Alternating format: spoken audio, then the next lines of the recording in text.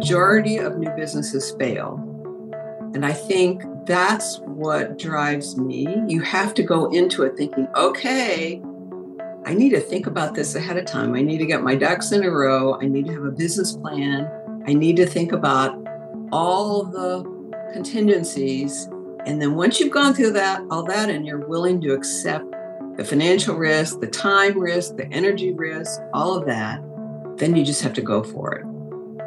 Welcome to Forward with NACCE, Inspiring Entrepreneurial Action, a podcast that shares the stories of everyday entrepreneurs, entrepreneurial leaders, and the communities that support us. We hope that this diverse collection of stories brings you inspiration, inspires you to take action, and ignites entrepreneurship in your community as we make our way forward together. Welcome to this episode of Forward with NACCE. I'm Rebecca Corbin, and I'm very happy to be here this week with our special guest, Cynthia Wheaton. And we are going to call her Cynthia. She's got a lot of really interesting life experiences to share and resources for aspiring entrepreneurs. So Cynthia, thank you for being with us today. I'm really happy that you're here. And we are going to jump right into it. So do you want to tell us a little bit about your background and maybe some of the experiences that you had that led you to your career path today?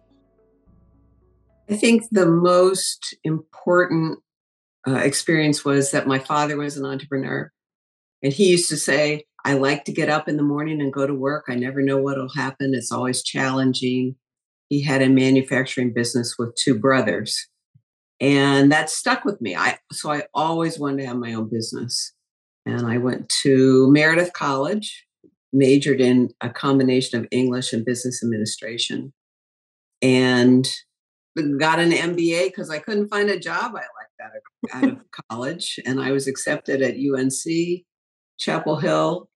And so I still had this, one day I'm going to have a business, one day I'm going to have a business. And when I was getting out of business school, I was interviewed for consulting jobs. And I thought, now that's interesting. But they wanted me to consult on things I didn't know much about. So I thought, what I need to do is go and learn something, learn a business, and then maybe I'll start my own business. And that's the way it happened. I worked for large companies that I ended up starting new businesses within a corporation, which is a great way to learn the process. Years later, after about 12 years of management experience, I went out on my own for about 11 years doing consulting work in database marketing, which was my particular expertise. And then in 2000, I twisted my husband's arm. We'd met at a consulting firm, and I talked him into joining me. He did not have an entrepreneurial bone in his body. So he was a little reticent to do that. But we had our own consulting business, have had partners and an office in Chicago, and had great client relationships. Now I'm more I'm still involved in the business, but I do more writing now and speaking. Entrepreneurship is a real passion of mine because it's such an answer for so many people. But not everybody should be an entrepreneur. So part of what actually inspired me to write this book, Are You Ready to Start Your Own Business?, was I saw people doing things they shouldn't be entrepreneurs. And I want to encourage people who should be. And so it's really a lifetime of learning into what does it take to be successful? How do you pull the levers in a good direction? It sounds like what you're talking about, which is something that I spend a lot of time thinking about, is really the power of entrepreneurial mindset. And it could be, your husband's probably not a high risk taker, maybe a natural person like yourself to start a business, but he still, obviously can think in terms of an entrepreneurial mindset and aligns with somebody like you, because you've been married for a long time, but you've also had these different ventures. And I think that's what we teach at NACCE, is really you want this sort of crazy quilt of people that can be co-collaborators. Because if you and I are collaborating on a business and we're both, all in on everything, that maybe is not the best partnership. We need to have differences and really understand ourselves. And I'm intrigued, first of all, your business background, I think is phenomenal, but we have been interviewing other people for our podcast, and they give the same kind of advice that you give is really make sure if you're going to start a business that you understand it. One guest we interviewed recently said, people will come up to him and say they want to start a restaurant. And, he said, well, what do you know about operating a restaurant? And they said, I like food. And so, hence the importance of people like you, Cynthia, and our other people. I understand you wrote a book that you just showed us a moment ago. Are you ready to start your business? So tell us a little bit about that process. Did you work with a publisher? How did you kind of come up with the content? Did you glean it from your years in the consulting industry? Well, it had been in the back of my mind. My older child was leaving for college, and I was thinking I didn't want to keep up the consulting pace I'd had. I'd lost my father when he was 66, and I wanted to make sure I had time to do the things I really wanted to do. So I went to a writers' conference and realized that what I wanted to write about, it kept saying, write what you know, write what you know. Well, I know about entrepreneurship. Mhm. So that was one of the pieces I self-published because at that time there weren't a lot of opportunities. I wasn't a famous business person. I wasn't had this extraordinary story to tell. I was a regular person who had been successful at entrepreneurship. So in that time, publishers, I just wasn't somebody they were going to be interested in. My story wasn't big enough, but it was the beginning of self publication. And so I was encouraged to do that. And I did self publish. And then, interestingly, I got in touch with Meredith where I'd gone and just said, what can I do? I want to, I live nearby. I want to help with your entrepreneurship program because I understood they were just starting one. And by the way, I have this book. I was using it as a credibility. A lot of times speakers Yes, will have a book and it's all right. about credibility, not that they expect to, you know, make an income off of selling the book. And I gave it to them. And then the next thing I knew, one of the professors called and said, I'm using your book in my class on entrepreneurship. Would you come in and speak to the class? And that's how that started. And then I found out on LinkedIn that it was also being used in a class at Carson Newman University in Tennessee.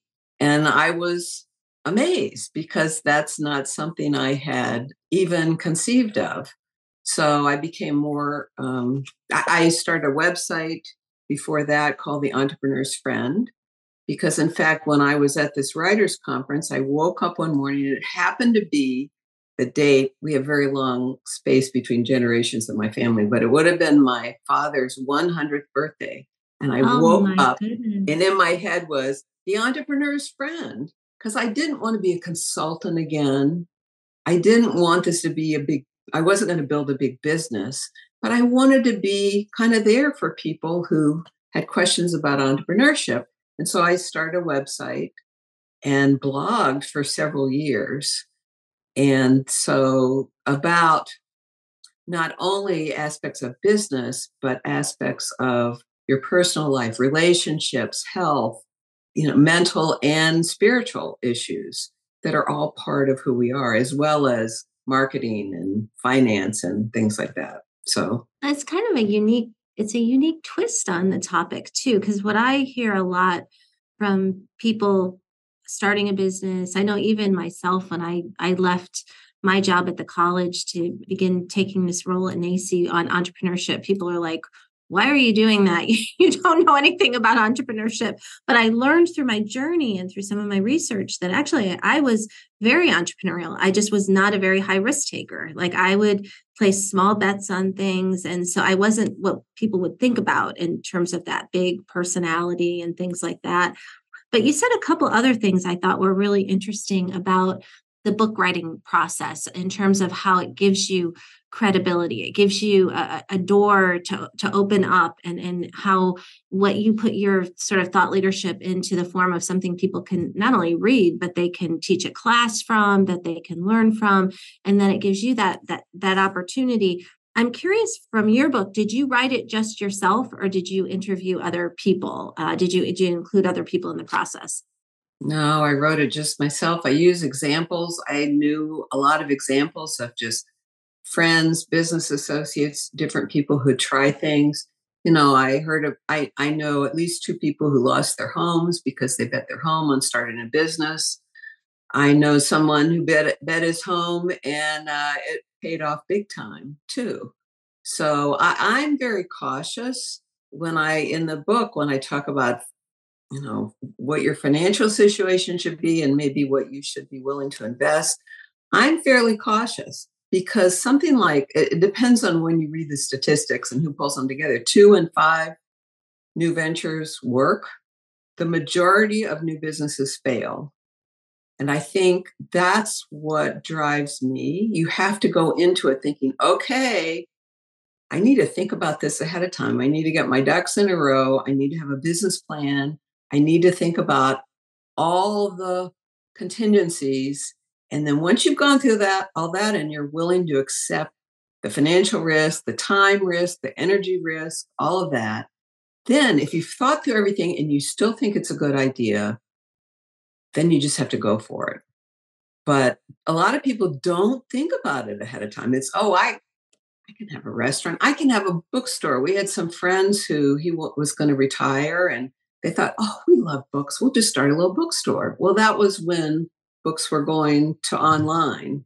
And then they said, okay, that isn't going to work. So let's start a bakery, and we'll get corporate accounts. It's always good to have a B2B element to your business. We'll get corporate accounts. We'll provide breakfast for conferences and things like that. Well, right about that time, there was this big trend towards that bread was not a good thing. Right. You have to pay attention to the market. So you never know. You never know. And the last time I spoke at Meredith was right before the pandemic shut everything down. And I talked to them a bit about my father started this business. It was a building supply business. And one night it burned down. It just burned down, but they had a little piece of property somewhere else where they did a few concrete products, like bird baths and small ornamental things, benches and things. And the brothers looked at each other and said, okay, well, we're not doing anything else that's flammable. Let's go to the concrete products business. But their business burned down. And I thought, gee, I hope I'm not scaring off all these potential entrepreneurs. And then within a month, everything was shut down. And COVID destroyed a lot of businesses because the shutdowns were so extreme. So some restaurants figured out how to manage, and some didn't, and they don't exist anymore. Yeah. So there are always unexpected challenges. Yeah. And I think what you're talking about too is what we think a lot about in terms of entrepreneurship, but also innovation. And the way I think about innovation is being very action oriented. So something burns down and, you have a choice. You just stop doing it and do something else, or you rethink and you repurpose. And I feel like as a community of people that love entrepreneurship and education and students and things like that we probably became better innovators, those that stayed. There was mass exodus of students, and just with all of the colleges we worked with, they lost a lot of, faculty that just didn't want to teach on the online, platforms and things like that. But it seems to me, just talking with, leaders and people like you, that the world is going to continue to change and the pace of acceleration is not going to slow down. So, we have to decide, how do we want to engage with the world? And I think really knowing about some of the work that you do and just the fact that you volunteer your time to go and talk to classes at Meredith College. I think I had shared with you, I taught there as an adjunct, 20 years ago now. But what I really appreciated about the spirit, it was an all women's school at that time. I don't know if it still is, but they really encouraged their adjuncts to take the students out into the field. What I know today very well is experiential teaching and learning, which I didn't even know what that was. But, when you're taking 18-year-olds and trying to teach them public administration and they have no idea what that is, and you're in the city of Raleigh, hey, why not go down to the, the state house and things like that. So I think what you're doing, Cynthia, is really changing the world. And I would encourage people to take a look at your website. How the Entrepreneur's Friend, is that like, can you spell that out for us? Yeah. So it's THENTREPRENEURSFRIEND.com. The entrepreneurship terrible. I mean, one of my key things about marketing is to make things simple, and that is not. But I decided to go with it anyway. But it's memorable. We struggle that with the name of my organization, the National Association for Community College Entrepreneurship, is super long. NACCE is memorable, but is people don't know what it is. So, well, people in our sphere know what it is, but we're trying to amplify that. But it's interesting. And you probably, as we start to bring our conversation to a close, I would love for you to give maybe a little bit of advice from your years of experience to people that may be listening and thinking about, they have a passion for a certain area. You mentioned your friend that started a bookstore and some other things. What advice would you have to people that are sort of toying around with either pursuing a business, maybe they have a traditional job now, or they find themselves in the in-between stage? Maybe something happened with their job and they're thinking it might be time to go out on their own. Well, I have a couple of suggestions. One is to keep your eyes open. People tend to gravitate towards the same thing. They think about restaurants, they think about whatever. I mean, keep your eyes open. Watch shows like Mike Rowe's show about dirty jobs. I mean, there are jobs that people don't even know exist that they can make a good living starting a little business and doing that job. So keep your eyes open. It's funny. I mean, my dad loved working in concrete products because it was intellectually challenging for him and he could make a good living for the family. I like being a consultant because it's intellectually challenging and we made a good living for our family. But keep your eyes open, look for a need. And when I worked for Legs Hosiery, the hosiery company, we had a salesperson who used to come and take everybody out to lunch periodically because we were a big account for him. And, a lot of salespeople would say, oh, what are your hobbies or whatever? He would grill us about how we did our work, we didn't tell him trade secrets or, what our marketing plans were. But he would ask us, like, how does this work? How do you do this? He became one of the most successful entrepreneurs I've ever known in my life because he listened. He asked questions and he listened. And then when he saw an opportunity, he was in a position to take it. The other thing I suggest is keep working the problem. Whatever is there, whether it's a business plan or you already have a small business, it's not working, keep thinking about it. Keep changing things. There are levers in a business. You can do things that are going to increase sales, but they increase your costs more. You got to keep these levers in line. And they're basically the same levers for all businesses. They may just vary the way they work, but in large scale, they work. And the other thing is, so keep working the problem. And the final thing is, it never hurts to ask. If you have a question, if you want to track me down and ask me a question, you may just catch me on a day when I'm happy to talk to you. And what it never hurts to ask somebody else. They may have time to help you. They may not, but they're always going to be flattered that you cared enough to ask. So it just never, and then I got my first consulting job on my own because I said, okay, I sent emails out to all my friends, letters, actually, it was before emails. That's how long ago it was. And somebody called up and said, oh, I need help with this. Can you help me? Or I called a friend later and said, just hi. He said, what are you doing? Oh, you know what? I'm glad you called. I need a project. Can you help me with this project? So it never hurts to ask and to touch base with somebody.